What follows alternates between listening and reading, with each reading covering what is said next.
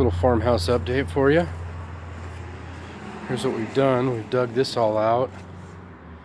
I don't know if you can see. Not a lot of light. But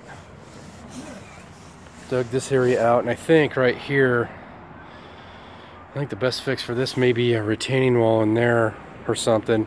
Bust out that concrete, do something, maybe another pour like that, square it off, do retaining wall here. The idea right now is that I want to drain underneath the sidewalk.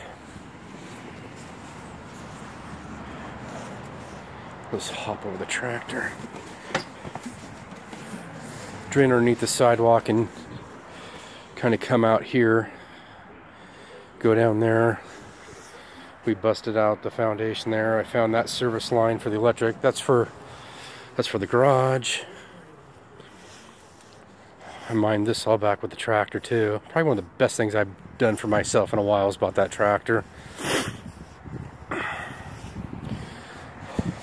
Here's my hole. There's a couple inches of water in it, not much. Down through here, I cleaned out all these wells here. That's gonna be replaced. Here's the, that's a sump pump drain, and it's not in good condition. It needs to be fixed. Here's where the septic comes out of the house. Notice it's only like about 6 inches deep. And here's a drain for a bathtub they did. Look at this mess. They just tied it into that drain. It's just right there.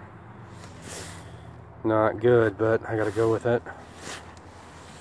Coming back here, kind of dug this up a little bit, took that tree out.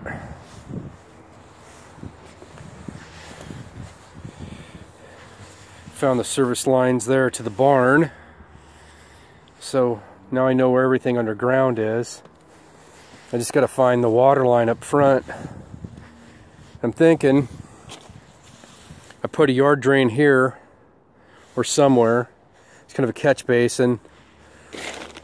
Run my, I don't know the term French drain or what kind of drain, but a drain.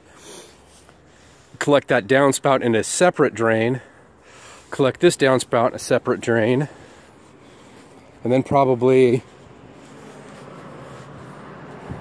get creative around here.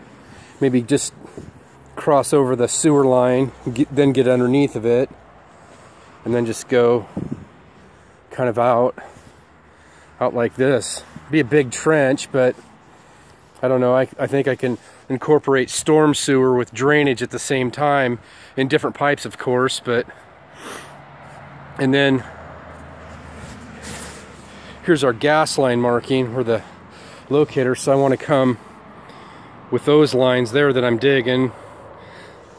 I gotta dig 4 feet away from this line, or 2 feet on either side, then tap it in here somehow, and then probably go down in this low area and trench right to the sticker bush corner. Call it a day.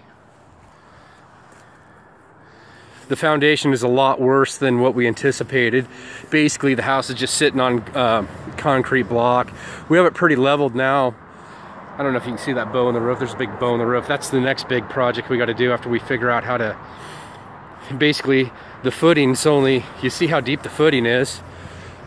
In the Northwest, it's not such a huge deal, but because we don't really get that cold here. But that's just, I can't do much about this when someone else before me just really screwed it up. I just got to go with what I got. Either that or just spend a ton of money on this place, and once again, it's not worth it. So we're gonna have to try to come up with a plan. I got a concrete guy coming over here today. He's gonna kind of maybe give us some more guidance on what we should do, or the best way to just, you know, fix it. Then I got at the other end of the property down there, I got some massive drainage issues. I'll go down there and take a look.